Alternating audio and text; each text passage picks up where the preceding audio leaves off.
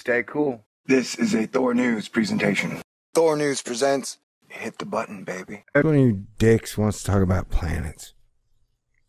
That's the real science term for detectives. It's dicks. Batman and Sherlock Holmes were dicks. What is a dwarf planet? Dangling dingleberries? Now, how much do we really know about star creation, solar formation, and dark antimatter penetration? What is a planet? What then will the future reveal if this story you are about to witness is only the beginning?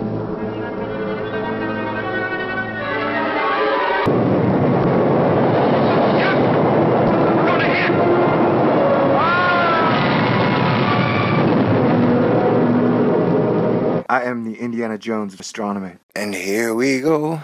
Everybody needs a laugh. So let's go. NASA astronomers. Pluto is a planet. So is Jupiter's ocean moon, Europa. So is your face. Everything's a planet now. I'm a planet. You're a planet. We're all planets. Everything's a planet. See that bowl of Jell-O over there? That's a planet. See that weird car on the highway? That's a planet. You seen a bowl of Fruity Pebbles? That's a planet. Okay, I exaggerate. But it's like the definition of planet has gotten super weird, malleable, bureaucratic, counciletic, and I don't know, man. It was like planet wasn't defined, and then they found Eris and Sedna. And then they defined a planet and never talked about Eris or Sedna again. And then now they've been going back and forth in this seesaw tug of war led by ruler of the underworld, Pluto. John Hopkins University scientist Kirby Runyon wants to make one thing clear. Too many Kirbys is a problem. Wait, what?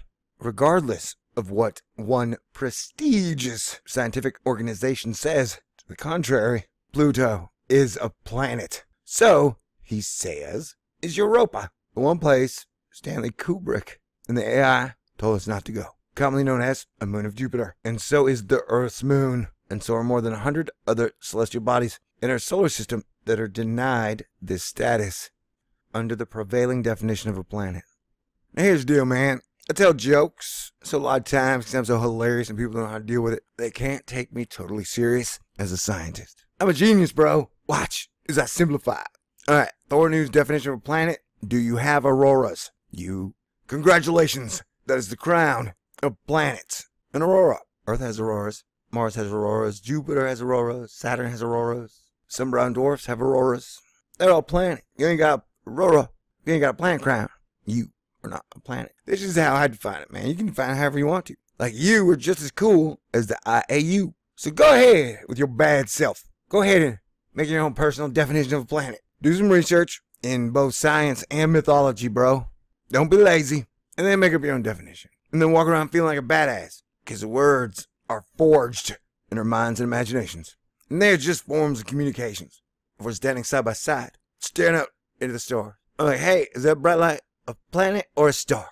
Or if we're looking at some of the wonderful NASA photographs, or ESA photographs, like, hey, is that pixel a planet or a star? I'm sorry, pixels. The definition approved by the International Astronomical Union in 2006 demoted Pluto to non-planet. Thus, it lost its benefits, its health care, and its right to breed with other planets, thus dropping the consensus number of planets in our solar system from 9 to 8. The change, a subject of much scientific debate at the time, and since that will be presented next week at a scientific cage match in the heart of Texas, where 4 scientists, each wielding one hand-to-hand weapon of their choice, will duel it out to the death. Wait, I read that wrong. I see Rocky Pluto. Oh, lead author of a short paper making the pro-Pluto argument that will be presented next week at a scientific conference in Texas. Wait, they allow science in Texas? When did they become godless? Just kidding, man. I'm from Texas. I see Rocky Pluto had been the smallest of the 9 planets. Its diameter, under 3/4 of that moon, and nearly 1/5 of the Earth, still, says Runyon. I think there's a lot of commas, man. I don't know. We get tripped up by your commas. They're like hurdles I can't jump over. And here I was preaching about the malleability of words and how we're the wordsmiths, the word creators, like Zeus created Athena and Apollo from his mind. We're creating words from our minds. And I can't get past still, comma, says, comma, Runyon, comma, who is finishing his doctorate this spring, which is now. Spring just started, in the Department of Earth and Planetary Sciences, comma, Pluto, quotation marks. has everything going on its surface that you associate with a planet. Snow, mountains, rain, tornadoes, duck hunting, marijuana, waterfalls, and dipshits arguing about stupid stuff. Wait, I read that wrong. Pluto has everything going on its surface that you associate with a planet. ... There's nothing non-planet about it. Paul Runyon, his ox was cute. Oh, that's Paul Bunyan. Maybe Runyon's the Paul Bunyan of astronomy. Runyon, whose doctoral dissertation focuses on changing landscapes on the moon and the Mars. Wait, is he trying to change them? Or is he talking about the changes that are happening? I wish I had like a comma or some type of thing that would indicate what was what. Shit. Hey, Mask, Alan Stern's a cool dude. Maybe he will float my simple definition across the board with a picture of margaritas and see how it's accepted. Runyon, whose doctoral dissertation focuses on changing landscapes on the moon and Mars, led a group of 6 authors from 5 institutions in drafting a proposed new definition of planet, comma, and a justification for that definition. Both will be presented at the Lunar Planetary Science Conference poster session. The poster will be on view for a full day on March 21st. The conference sponsored by... What poster are we talking about? What the hell's going on? Runyon will be on hand for at least 3 hours to answer questions. That's a lot of questions. The other authors are S. Alan Stern, Kelsey Singer, Todd Lauer, Will Solomon Grundy. I'd bet on him in that cage match, man. Michael Summers, Scott's brother. All the authors are science team members on the New Horizons mission to Pluto. Why didn't Alex Parker get invited? I would like to hear his thoughts on this issue. Dear Alex Parker, if NASA has lifted the THORnews gag, feel free to comment. Runyon and his co-authors argue for a definition of planet that focuses on the intrinsic qualities of the body itself,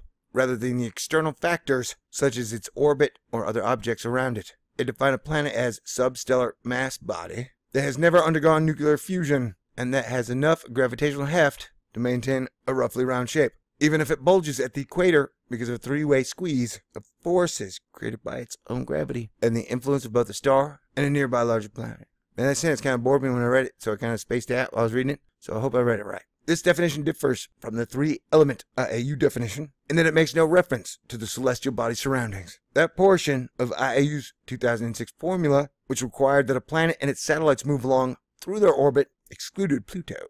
Otherwise, Pluto fit the IAU definition.